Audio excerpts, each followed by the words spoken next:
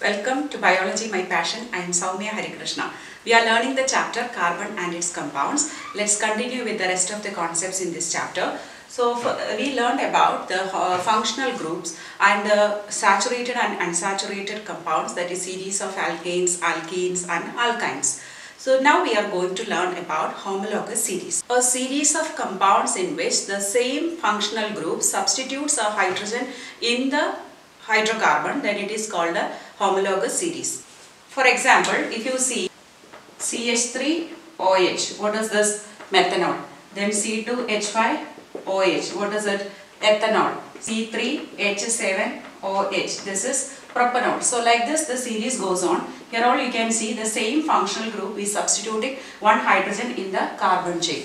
Okay, so all of these are coming under the same homologous series. The same way if I write simplest alkene group CH4, C2H6, C3H8, C4H10, this is also another homologous series of alkene.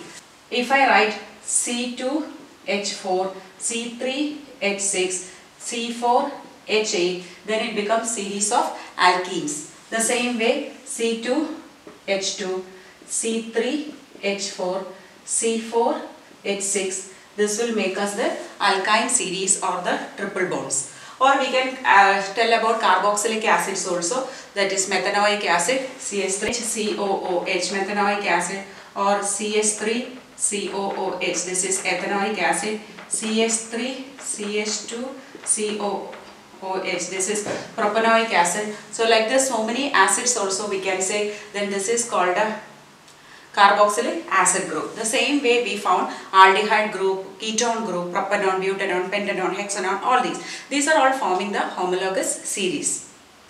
If you see how are they different, suppose if you see in all these cases OH is common or the functional group is same here in both the cases, but here you can see from here carbon is one increasing, here one more increasing. Here also one increase in carbon, here also carbon is increasing by 1. So he can see here also one carbon, here 2, here 3. So we can see that carbon is increasing by 1, whereas hydrogen you can see 3 becomes 5, 7, increasing by 2.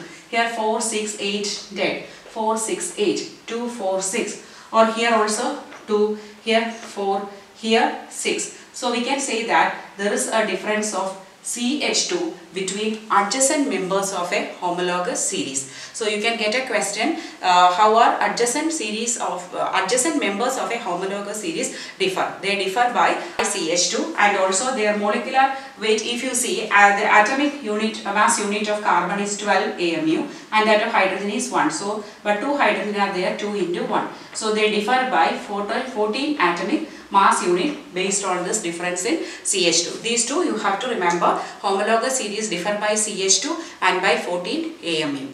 We can say that functional group determines the characteristic properties of a homologous series. But when you see that the homologous series is increasing, that means in the lower members the physical property is degrading. When molecular mass is increasing, actually their melting and boiling points are also increasing, so that there will be a gradation in the physical properties. The same way there will be gradation in their property to dissolve in a particular solvent also. But what about their chemical properties? The chemical property will remain the same because the same functional group is present in all of them. Now we will learn the chemical properties of hydrocarbons or carbon compounds in general. There are 4 chemical reactions that we have to study: combustion, oxidation, addition and substitution. Okay, let's see one by one. What is combustion? Combustion means a burning. So usually burning happens in the presence of oxygen. When coal or carbon is burned, we get only carbon dioxide. But all the carbon compounds usually emit heat and light also. Allotropes of carbon means we learned 3 allotropes. Do you remember them? What are they? Diamond, graphite and Buckminster fullerene. So these 3 allotropes also contain only pure form of carbon. So if we burn, what will you get? Carbon dioxide and heat and light. But if you burn hydrocarbons along with the carbon dioxide, you will get water also. Here we can see the simplest alkane, methane. Methane is a very good fuel, right, as a part of biogas. So methane when burns in oxygen, what do we get? carbon dioxide, water and heat and light. So whenever hydrocarbons are burned, you have to write heat and light also in the products. Here is another compound, hydrocarbon. Can you name this? Look at this. How many carbon? 2. So it starts with a eth, right? And single bond. So ethane. Then OH group means E should be removed into ol. So ethanol. So this is ethanol, which is burning in presence of oxygen to become carbon dioxide, water and heat and light. So any hydrocarbon compounds you write, you are going to get the same on the right side. Only thing here, the number will keep changing. When you are balancing, the number of molecules produced will change, but the products are going to be the same. But we learned about two types of hydrocarbons, saturated and unsaturated. Are they burning the same way? No, there is a slight difference. If it is a saturated compound, they will burn with a clean flame without any smoke. Whereas unsaturated compounds, they burn with a sooty flame, and the flame will be yellow flame. Especially those who are using the ghee to burn the lamp and all, you know, there won't be any smoke produced. But if you use other oils like gingerly oil or any saturated oil, you will feel that the soot is coming out of that. It is because that unsaturated compounds, they burn with a sooty flame. Now, is it only because of saturated or unsaturated they are burning with a clean flame and a sooty flame? No, there is one more factor contributing to it, that is the presence of oxygen. Limited supply of oxygen only available means even the saturated can burn with a sooty flame. Especially we know that we are using kerosene stove or gas stove. You know, a gas burner has got some rings on it with lots of holes. What are these holes for? These holes ensure that enough oxygen supply is available while burning. But you know, when we are cooking something, spillage may occur. So once the milk is spilled or something is spilled, if you don't clean it, over a period of time, these holes can get clogged. During that time, when you burn something in the gas, you can see that at the bottom of the vessel, black coating will form. Usually the gas flame is burning very clear flame. With a clear flame, there is no black soot is forming. But once there is blockage in the holes, this will happen. So that's an indication that it's time for us to clean the burner, so that again the inlets are open. We can even poke it with a needle or a toothpick to clear it, so that again the oxygen supply will be enough so that it can burn. Other fuels that we are using as carbon compound we are using as fuels are coal and petroleum. We know they are non-renewable sources of energy. That's why we are finding alternative sources these days. They have been produced over millions of years. But there is a slight difference in their formation. Coal is produced only by plants, that is huge trees or huge ferns which existed long back, and other plants, they somehow got trapped inside the soil on the earth's surface. There happened volcanic eruptions or earthquakes, and so they were compressed under layers of soil. So due to that pressure and conditions, they eventually, over millions of years, they turned into coal. What about petrol? Petrol was formed by both plants as well as animals, but lived in the sea. Coal was on the land, petrol was on the sea. In the sea also, due to various reasons, they died and they all got deposited under the bed of the sea. Over a period of time, they got covered by silt, and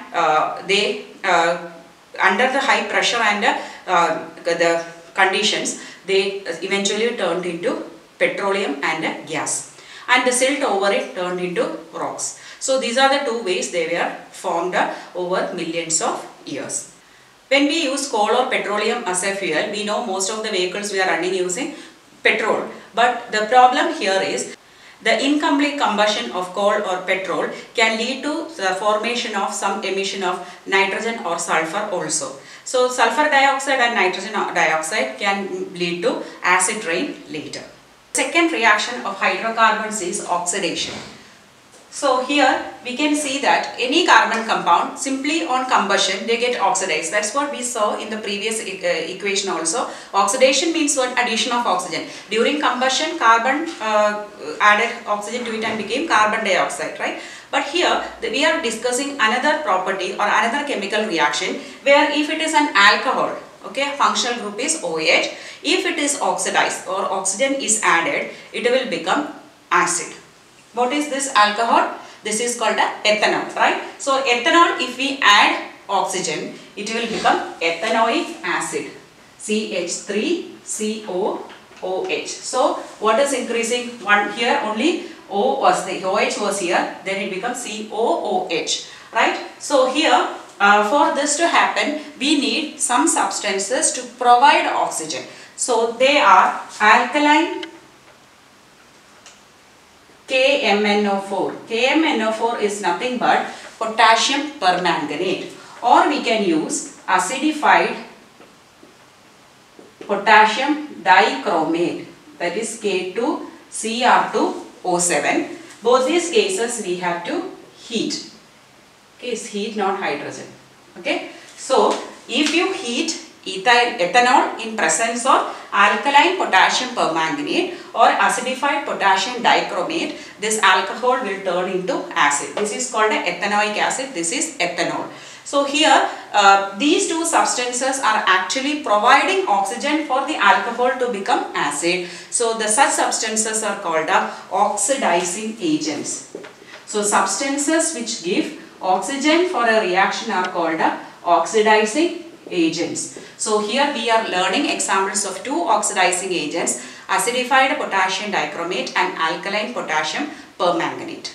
The next reaction we have to study is addition reaction. As the name indicates, something is being added. Here what is being added? Hydrogen is being added. So you can see this is an unsaturated compound. Why am I calling it an unsaturated one? Because it has double bonds. But if you add hydrogen to an unsaturated hydrocarbon, it will become saturated, because one bond means share of electrons. One pair of electron is being shared. But if we can give hydrogen here, the electron can be shared with the hydrogen, and as a result a bond can be removed. So this one, if undergoing hydrogenation or addition reaction, what we get is C, single bond C, R will be there, but along with that hydrogen will also be added. So once hydrogen is added, we are getting a single bond.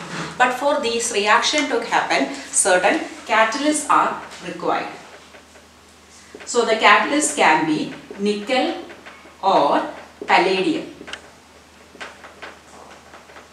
So here using nickel we are hydrogenating this. Usually this reaction is happening during hydrogenation of vegetable oils. You know, vegetable oils are unsaturated. They have long chains of carbons. For example, some of them have up to 18 and 20 long carbon chains. So these long chains of unsaturated carbon chains can be made into saturated. Then we can make the vegetable ghee or vanaspati. So hydrogenation of vegetable oil to get vanaspati.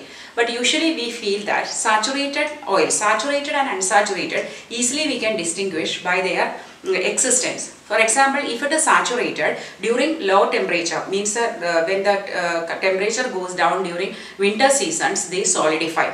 Think of dalda, which is the vanaspati or the saturated form of a vegetable oil, or we can say about ghee. Ghee is an animal product, but still that is also saturated. That's why it is solidified at room temperature. Butter or coconut oil is another example. During winter season, we know we have to melt it to use, right? It is coming in solid form. Why? All these are saturated. But unsaturated hydrocarbons, means like oils, they never get solidified. For example, gingerly oil, sunflower oil and all, how much ever the temperature goes down, they will not solidify. But usually we found that animal fats are also saturated, but saturated fats are considered unhealthy. The last chemical reaction we are discussing is substitution reaction. So substitution reactions are happening to saturated hydrocarbons. The saturated hydrocarbons usually are unreactive. But in the presence of sunlight, they bind with the molecules like chlorine to become undergo substitution reaction. So this is a quite fast process. So chlorine will be replacing or substituting the hydrogen one after the other. So a type of atom or a group of atoms replacing one hydrogen is called a substitution reaction. So here you can see methane with the 4 hydrogen, but if one hydrogen is replaced by chlorine, we get CH3Cl. So one chlorine is added. But if 2 chlorine are added, then we will get CH2Cl2. Then one more added, CHCl3. then the last will be CCl for carbon tetrachloride. So step by step the hydrogen can be substituted by chlorine in this reaction. Hope you understood all these chemical properties and homologous series well. Please like, share and subscribe to my channel Biology My Passion.